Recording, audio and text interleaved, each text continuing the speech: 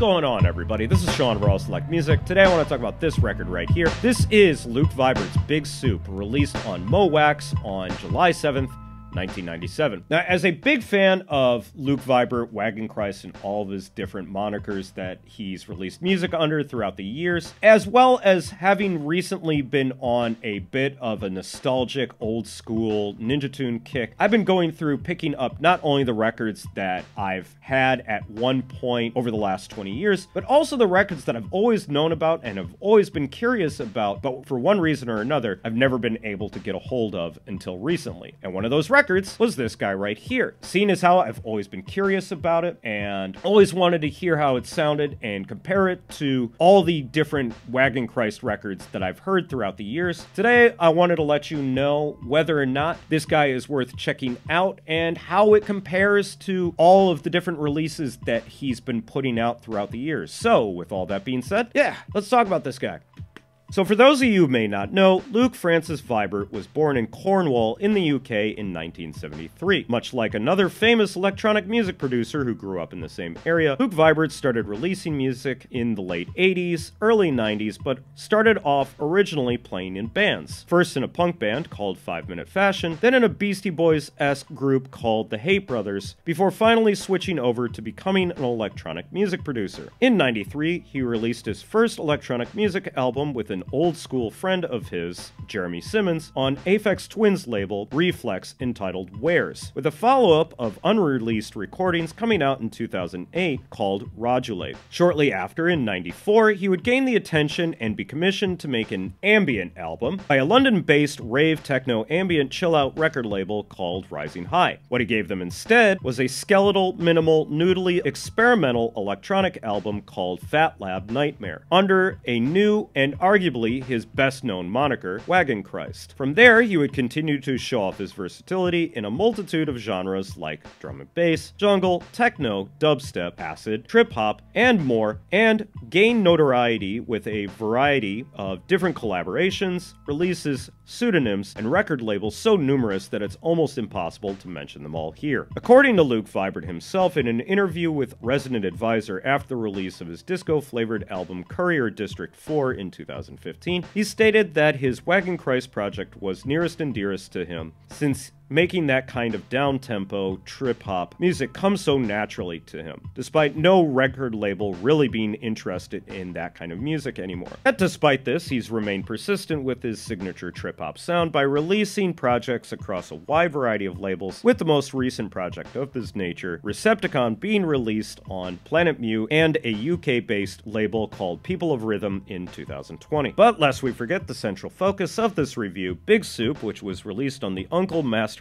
James Lavell's label Wax in 97, the album would cement the sound that he created for himself with the release of Wagon Throbbing Pouch in 95, but where that album seemed to be still mixing the electronic ambience and techno through a hip-hop lens that he'd slightly started to explore with the album Fat Lab Nightmare, Big Soup goes all in on the sound that he would become so well known for today, namely the heavily layered funky drum breaks, quirky, playful dime store samples, house rumbling sub-bass, and the occasional deviation into acid house and techno. While hardly the most celebrated album in his voluminous career, Big Soup did in fact make it as high as number 5 on Fact Magazine's Top 50 Trip-Hop albums of all time in 2016, ranking it just below other beloved classics such as Massive Attack's Blue Lines, DJ Shadow's Introducing, Portishead's Dummy, and Tricky's Maxin.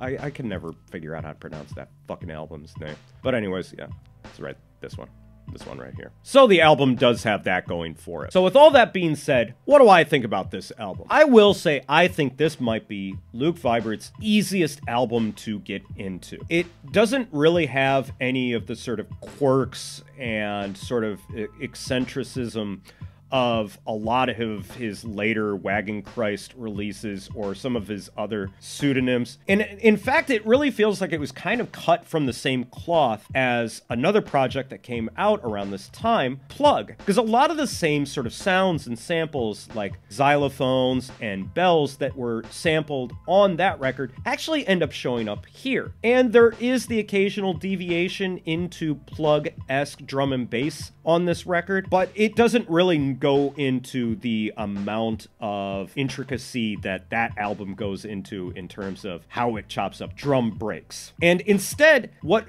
really stands out to me is it really feels like Luke Vibert went into this record trying to make a whole bunch of very, very solid hip-hop instrumentals. So what you really end up getting on here is some really great layered funky drum breaks, a lot of filtered bass, the occasional funny sample, but definitely much more restrained than sort of the sound that he would explore on albums that would shortly precede this, like Musipal and Tally Ho, and the occasional very interesting sample. I really don't know how else to explain it. And thusly, I feel like this album is really, really easy to get into. It's funky, it's very cool, it's fairly relaxing.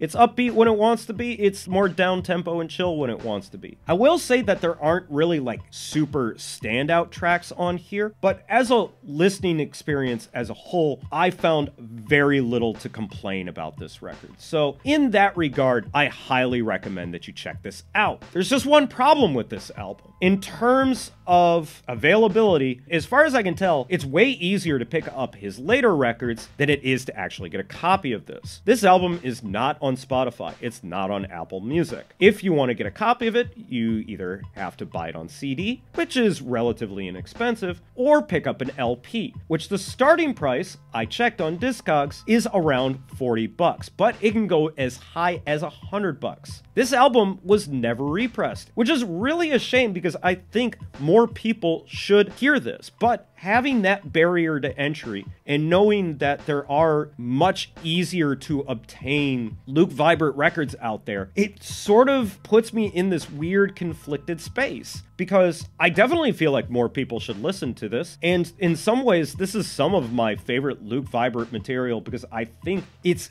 so eminently listenable that I can kind of just throw it on at any given moment, as opposed to some of his other stuff, which I have to be in a much more specific mood to really enjoy. Yet my recommendation for this album is all really held back, unfortunately, by that availability issue. So if you're willing to plop down the money to pick this up, don't sleep on this. This is absolutely worth the money. It's definitely one of a kind, and it definitely stands out in comparison to all of his other releases. So as you can tell, I'm pretty conflicted about this. On one hand, very easy to get into. On another hand, not so easy to get your hands on. So if you're already a Luke Vibert fan and you haven't picked this up, definitely grab this. If you're willing to plop down the cash, or if you don't mind just picking it up on CD, also make sure you grab this, because this is actually a real gem in Luke Vibert's vast catalog. And in that regard, I really can't recommend it enough.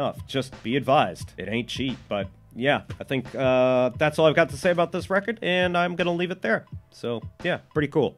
So that's going to be it for me today, guys. Thanks as always for watching. If you've listened to this album before, let me know what you thought about it down in the comments. And also, let me know what your favorite Luke Vibert project or release is. I want to see if there's any interest, because I might go a little bit more in depth into some of his other projects, background, whatever. So if you like this video, make sure to like it and make sure to comment. I want to hear from you guys. If you want to hear this record for yourself, please head over to my WordPress blog, because that's where I'll post music links to any of the records that I talk about on this channel. And make sure you go follow me over on Twitch for Live from the Record Room, my weekly DJ live streams. There you can hear me play records like the ones that I talk about in these videos, as well as a whole host of records in my collection that I don't get a chance to talk about on this channel. Links to everything, as always, down in the description. But that's going to be it for me today, guys. Thanks as always for watching, and I will catch you in the next video. So until then, peace out!